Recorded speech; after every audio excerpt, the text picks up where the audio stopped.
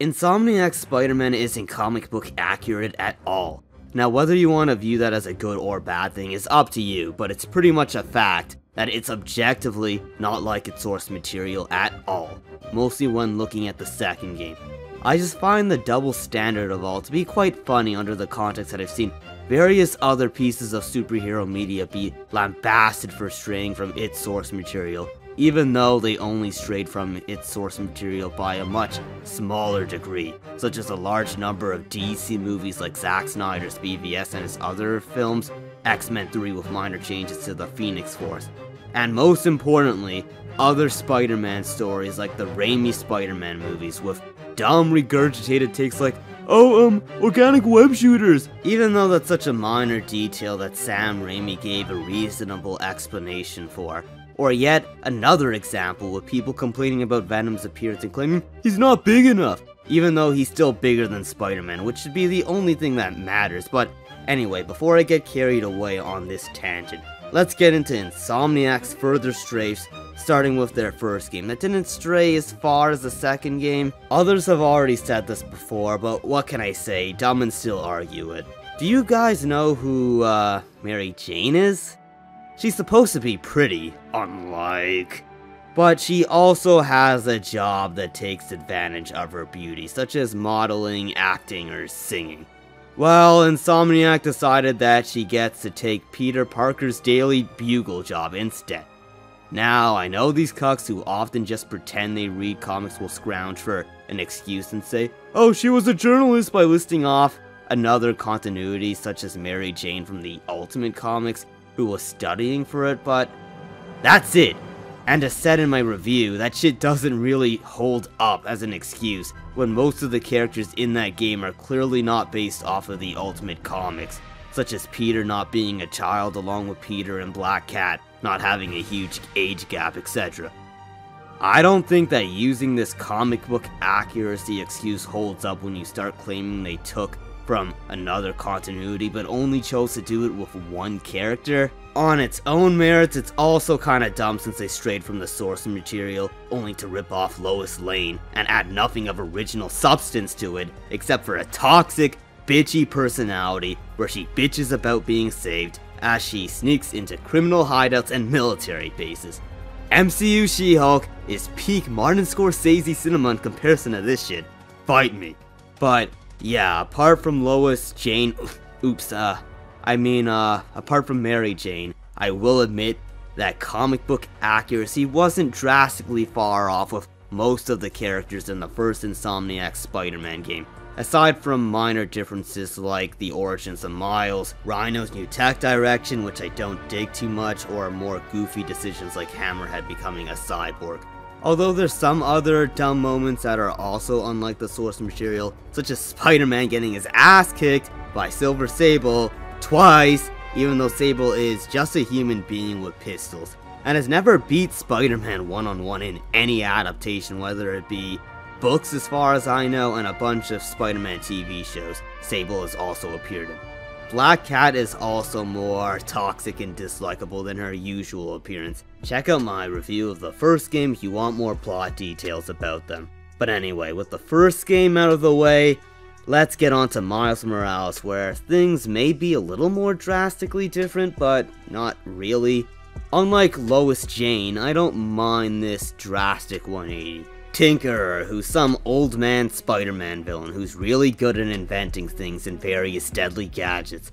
To be honest, I don't think much of him apart from remembering his fairly important role in Spider-Man Web of Shadows and Ultimate Alliance 2. But yeah, in Spider-Man Miles Morales' game, they made her a young, bustin' black girl, genius, with personal ties to Miles Morales, as they were childhood friends.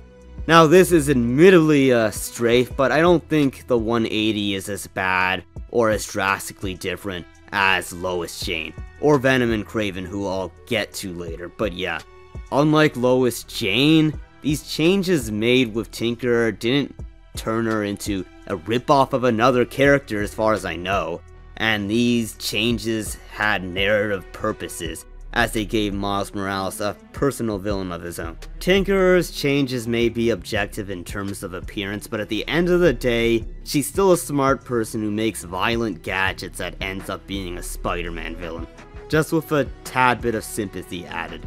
Not as drastic of a difference as a bunch of MCU movie differences, or Insomniac Spider-Man 2, which we're about to jump into.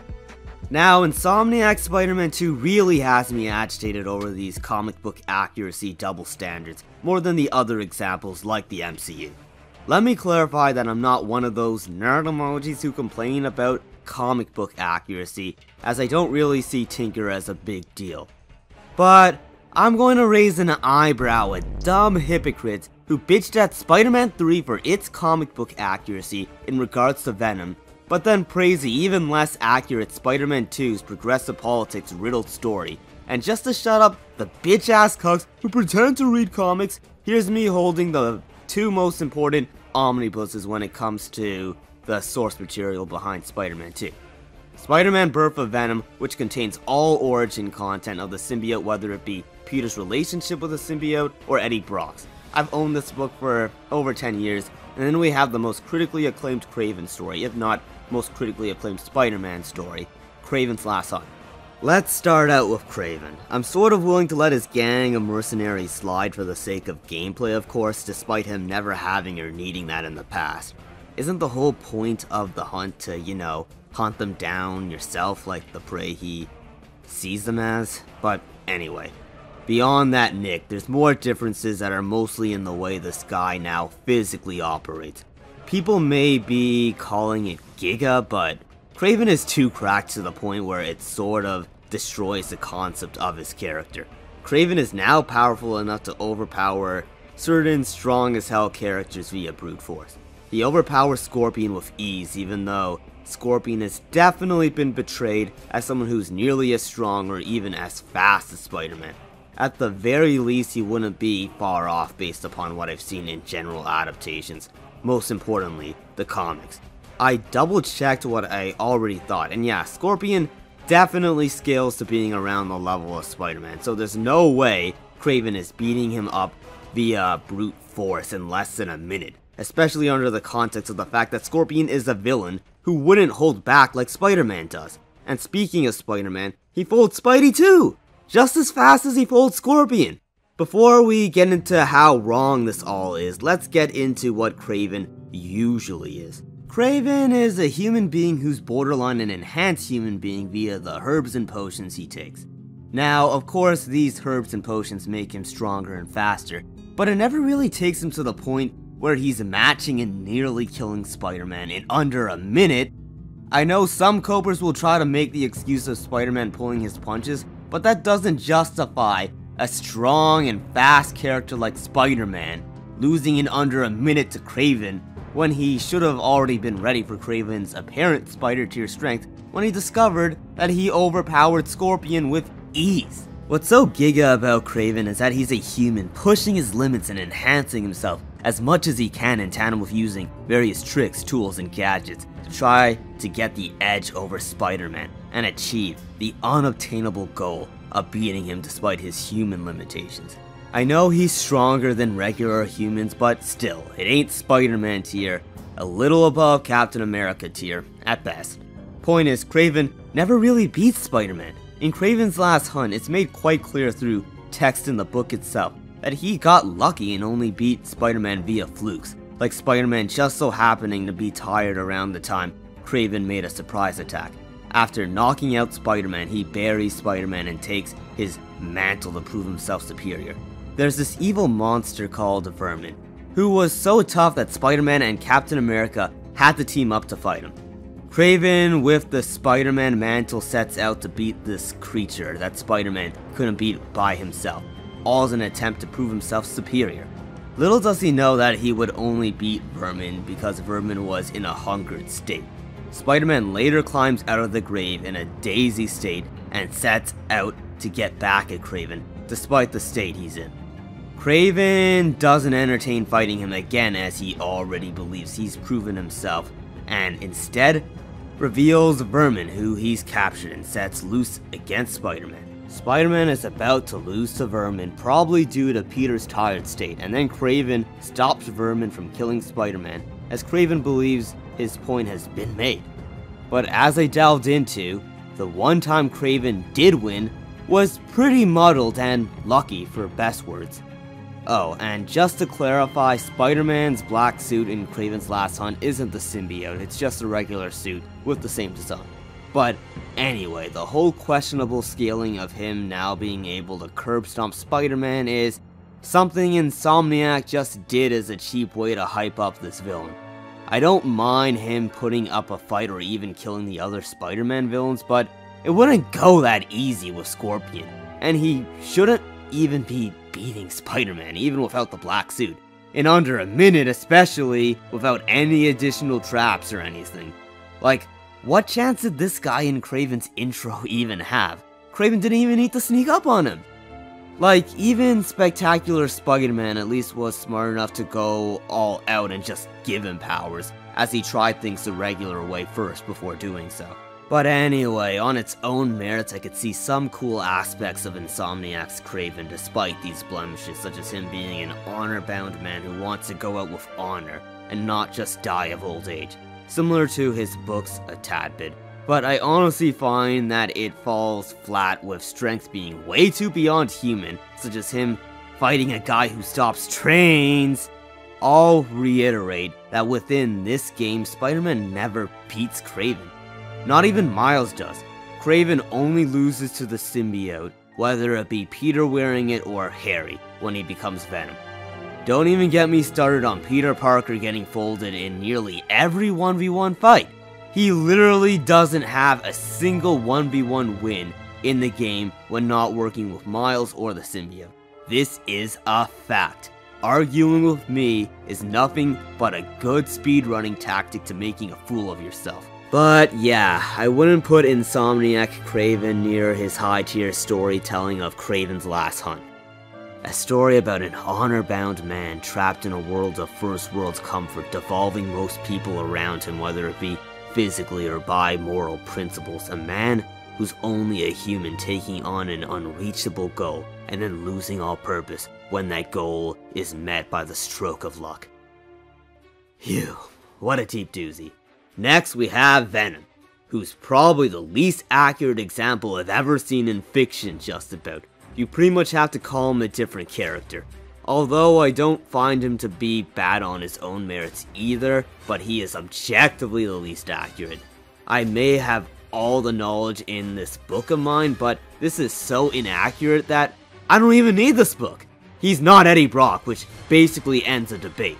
Harry has never been Venom in any of the comics. It's only happened in like some mid-Spidey MCU humor TV show. But beyond the differences in origin, he doesn't behave like Venom either, as he now immediately becomes a world-endangering threat instead of just being a Spider-Man villain with a bit of dark humor to him. This Venom doesn't have any humor to him at all, let alone being a bit of an anti-hero that certain people want him to be. He's basically now a Doomsday-esque villain. Like, people gave Tom Hardy's Venom crap for straying from the source material, which it undeniably did to a higher degree than the petty crap they gave Sam Raimi's Venom, but even Tom Hardy's Venom's differences from its source material isn't as drastic as Insomniac's Venom Doomsday. Don't even get me started on Sam Raimi's, which got a bunch of flack with reasons that were nitpicky and petty as hell, while Insomniac's version gets far less blowback. Is it because he's bigger? Is that all that matters?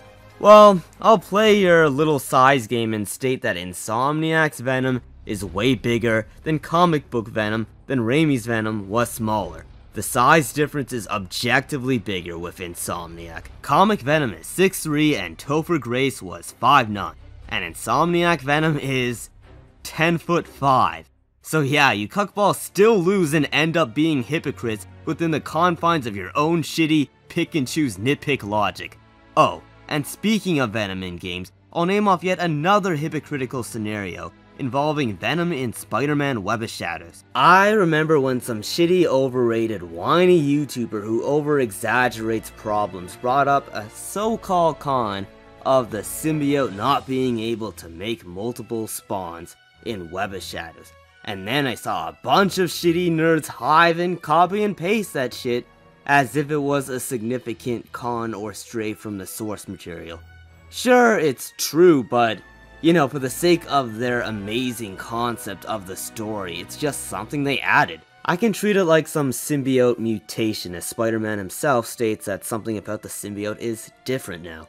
But you know, these people will regurgitate something nitpicky like that, and then let Insomniac slide, but whatever.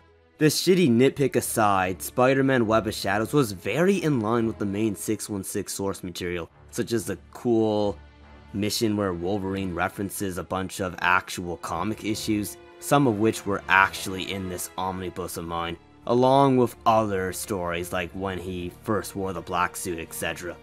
Comic book accuracy is just one of the many one-ups that Web of Shadows has over Insomniac, in combination with it being a PS3 game that has faster swing speed than a PS5 game, and is also just a better game with combat on multiple levels. But anyway, that just about covers Venom. I wish I was done, but there's more.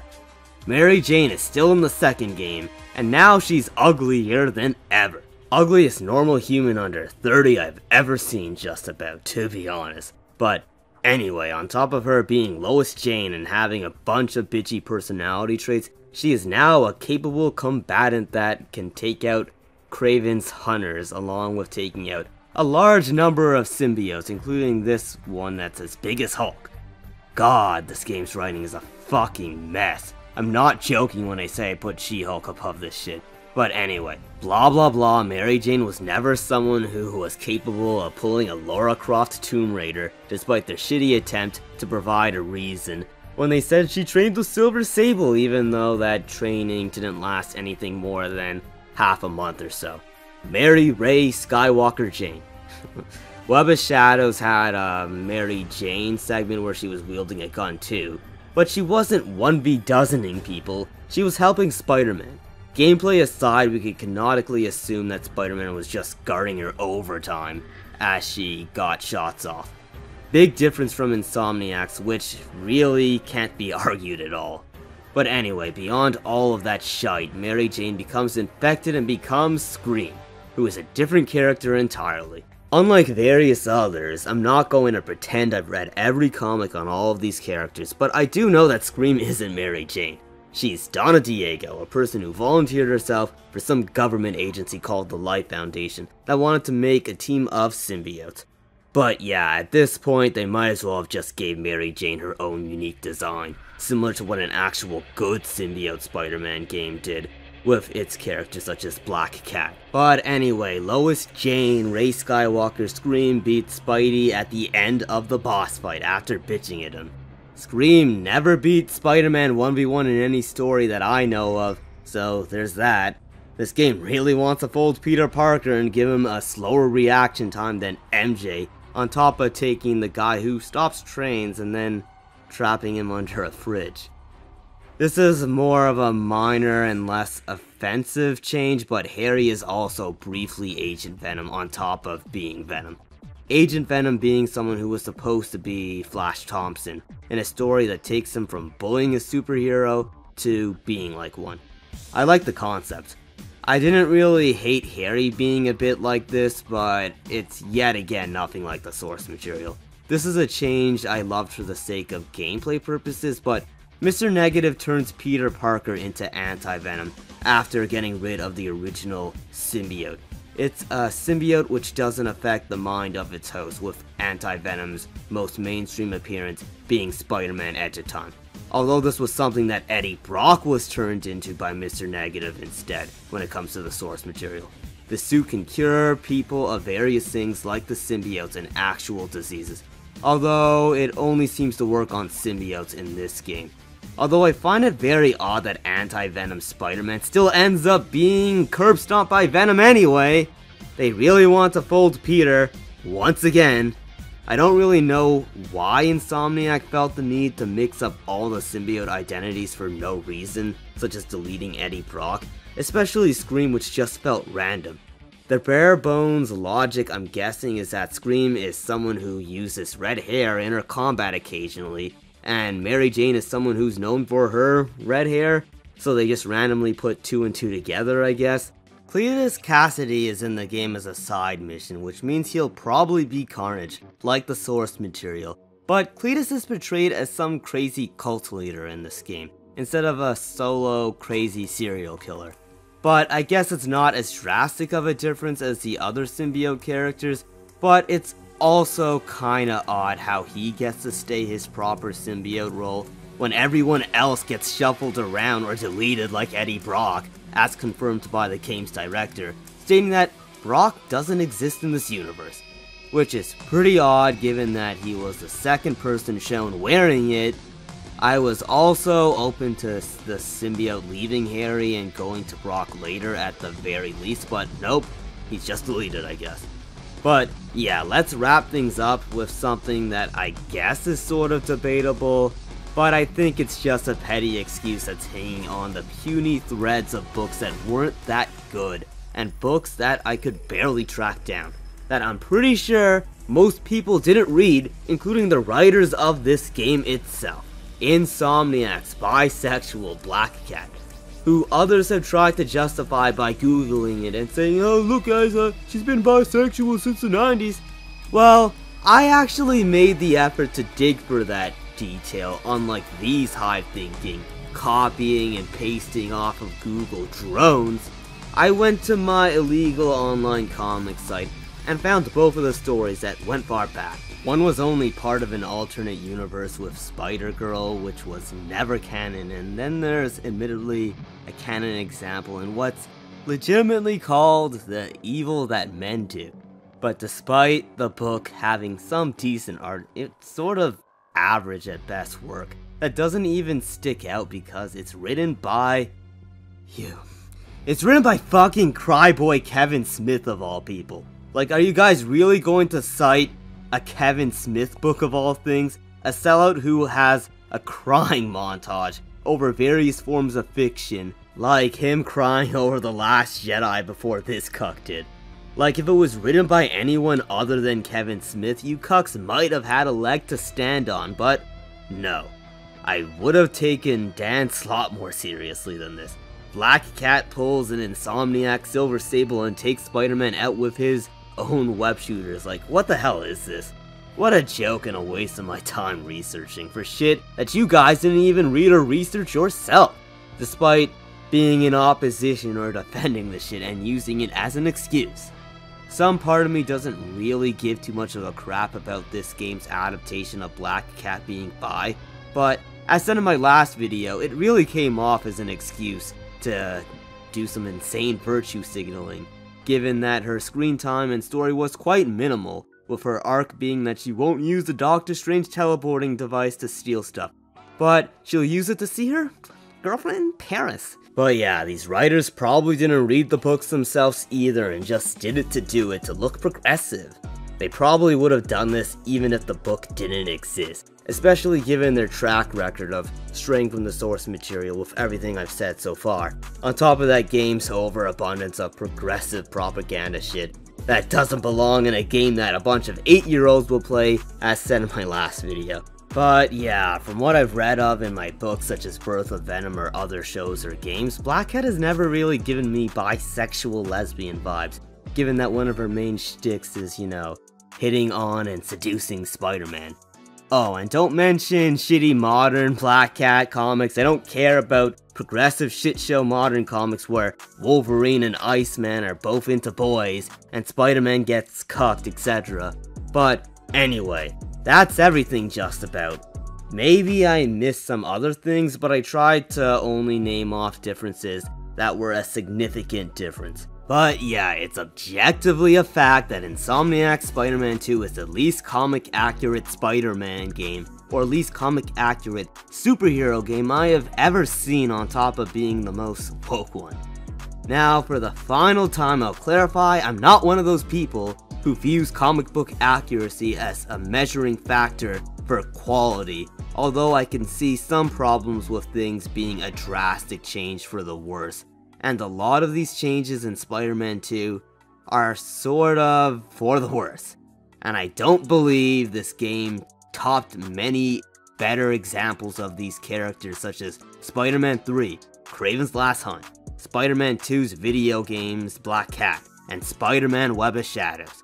I also ask that you guys have some more consistency given what I mentioned near the start of this video, where a bunch of you bozos will go around bashing DC movies and Raimi's Spider-Man movies, etc. for its lack of comic book accuracy, and then let shit like Lois Jane and Doomsday Venom slide because you guys just use hypocritical excuses for criticism, like comic book accuracy, instead of actual reasons. I swear most of the people bitching about comic book accuracy these days are people that don't actually read them. They just exclusively watch YouTube videos and shorts about it instead, such as the bisexual Black Cat scenario I delved into.